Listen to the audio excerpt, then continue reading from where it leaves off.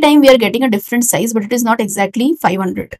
It may be 500, but we are not getting it as of now. But the thing is, we are getting a different size every time. And this is what the race condition is, what we were going to talk about. What is the race condition? You are getting incorrect result, incorrect output whenever multiple threads are trying to manipulate. And when it is writing, like we said, it will only lock the affected segment during the write operation. So if I have multiple segments like this, and if I want to write to this particular segment, then only this particular segment's lock will be acquired. The rest of the segments are free. So that is why the read is also free and it is non-blocking. Hi everyone, welcome to my channel Code with Ease by Varsha. Today we will talk about concurrent hashmap, the interview questions. We'll see a code demo of how is it different from hashmap, and we'll see the internal working. So concurrent hashmap is yet another concurrent collection. We have already covered one more concurrent collection, which is called copy on write array list. So as we can see in this multi-threading playlist, we have covered another Java concurrent collection called copy on write array list. We will cover the second concurrent collection today, which is concurrent hashmap. What is concurrent hashmap? Why is it necessary? How it is different from hashmap? So we'll see that using a code demo. We'll see the internal working of concurrent hashmap. And we'll see what is the difference between the synchronized collection and concurrent hashmap. Concurrent hashmap. Firstly, it is part of java.util.concurrent package. It provides a thread-safe implementation. So hashmap, the traditional hashmap that we know, which is part of java.util package, is not thread-safe, which means if multiple threads try to manipulate it, it is not thread-safe, which means it can cause race condition. So there are two aspects which we want to talk about. One is on the race condition, which occurs when multiple threads try to manipulate the traditional hashmap. And the another part is the concurrent modification exception. We have already talked about concurrent modification exception in the fail-safe versus fail-fast iterators. These are the two aspects around which concurrent hashmap has overtaken hashmap, so to say.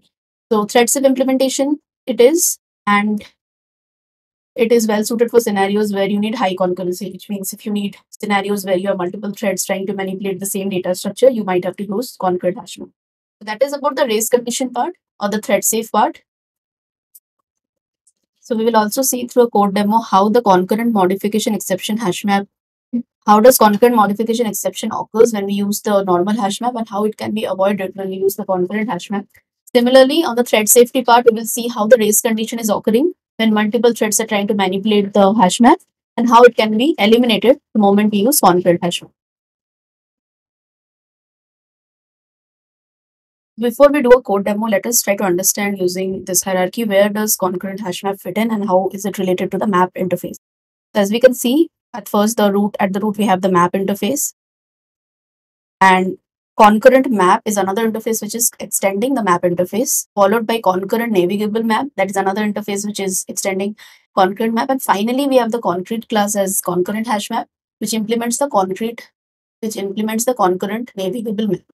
So this is how concurrent hashmap indirectly is trying to implement the map interface. So that is why the traditional methods of map interface is what is being available. But the immediate parent class of concurrent hashmap is concurrent navigable. So now let's see a code demo. We will see two different code, one for the thread safety, second for the concurrent modification exception. So moving to the IDE. Okay, so this is the code which is already written. What we are trying to do over here is we have 5 threads and each thread is trying to insert 100 items into a hash map. So this is the main method. We are using thread pools and executor service. We've already covered videos about the usage of this, about how do we use fixed thread pool and all of that. So please check out the previous video as part of the multi-threading playlist. So we are running this for loop where it will run 5 times. Every time it will try to insert record. So what is this insert record trying to do? In the hash map, we will try to put a key and a value, right? Hash map. So the key is going to be the thread's name appended with the value of I, which is going to change. And in the value, we'll just store I. So if we have 5 threads, 100 records, each thread is trying to insert, the final size of the hash map should be 500. So that is what we are trying to demonstrate over here.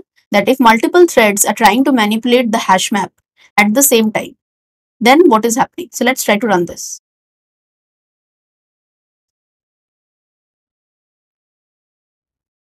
We are getting 494. Let's try to run this couple more times. So every time we are getting a different size, but it is not exactly 500.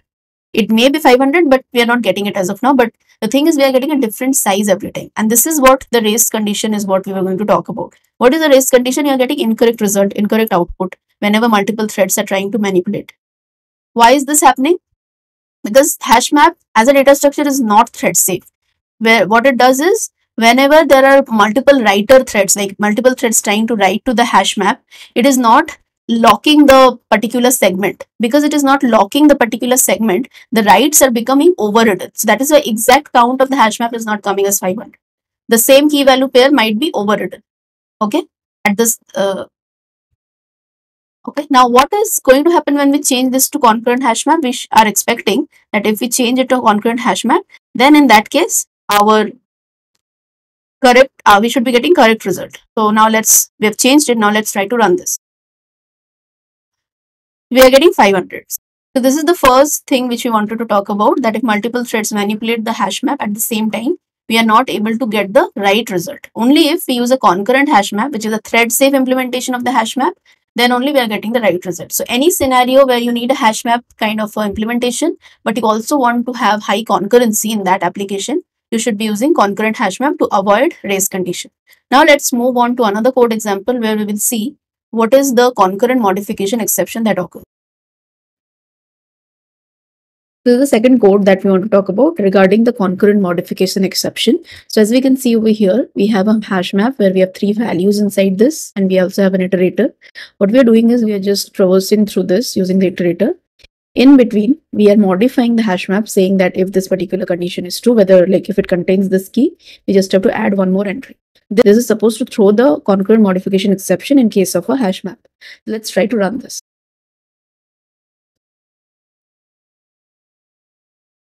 And here we go. Here is the modification. So Hashmap is not thread safe. We have already established that. The iterators which Hashmap has are fail fast. That is why we see concurrent modification exception. Now to get over this, to eliminate this, we'll change this to concurrent Hashmap. Keep the same logic. And now we run this. And we are also printing it out at the end, and we see at the end instead of 3 entries, we have 4 entries now, and there is no exception. So this is the second point of difference that we wanted to bring out, that in case of hash map, whenever you want to modify the map while you are iterating, if such a scenario occurs, like when you have multiple threads trying to manipulate the hash map in between of an operation, you will not be able to do so if you have a single hash map, like the traditional hash map. In case of single threaded scenarios, it becomes tricky. So concurrent hash map has a segmented level of locking. It is also called a segmented or a bucket level or a fine-grained locking. So these are the 3 terms that we use to understand the locking mechanism which concurrent hash map follows. It achieves high concurrency by dividing its data into segments, each acting as an independent hash table. So if you follow the previous video of Hashmap's internal data structure is nothing but an array. So you can understand this like it is divided into multiple buckets or segments. Each of them independently acts as an array. So that is the term we use, segment or bucket, to denote every block like this. So firstly, it divides the data into segments and partitions. Then the read operations, as we said, are going to happen fully concurrent manner, which means the read operations will be non-blocking. We'll come to this, blocking and non-blocking. Read operations are fully concurrent. It means no matter how many threads you have, it will never interfere with each other. It will not cause any contention. So whenever your read operations are happening, it will allow the multiple threads to read simultaneously from same segment or from different segment. But the catch is in the write operation. Remember when we were doing that, when we were seeing the code, the size of the hash map in case of a normal hash map was not coming to 500, but when we used concurrent hash map, it was. Also, when we were trying to do the concurrent modification exception, when we were trying to modify the map while the iterator was on, we were seeing the exception. So what is happening in case of concurrent hash map is, why the exception is not happening is because the write operations are synchronized at the segment level, which means we can imagine each segment has a lock of its own.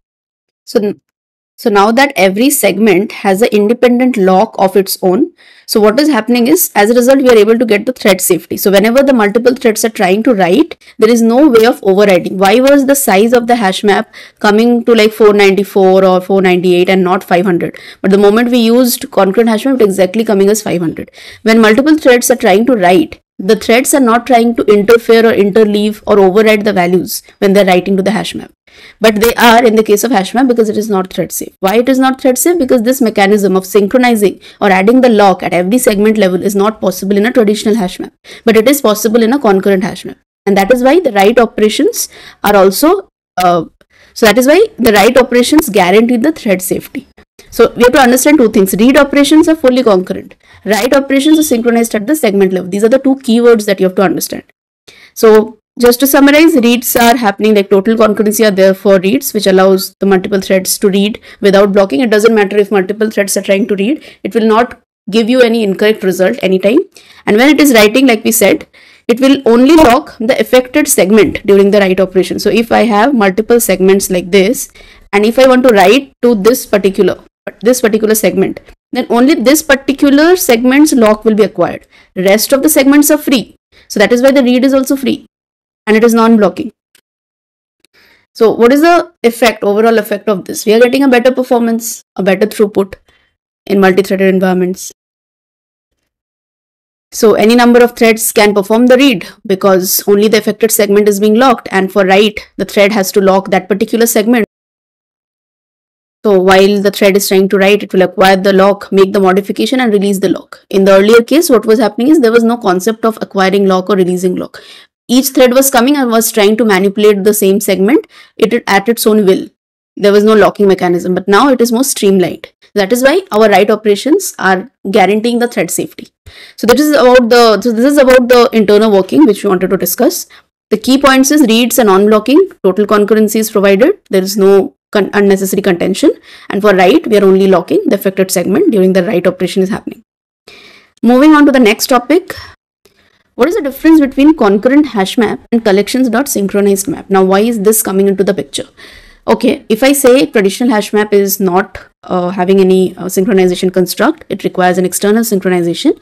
So there's a collections class which provides a bunch of utility methods for different data structures. So you have synchronized map, synchronized set. It is sort of adding the synchronized keyword to your data structure and like making it behave in a way that it is synchronized. What I'm trying to say is, what happens is you have a hash map which is not thread safe, no synchronization construct is there. When you use collections.synchronized map on that, what is going to happen is the entire map will be, there will be one lock governing the entire map.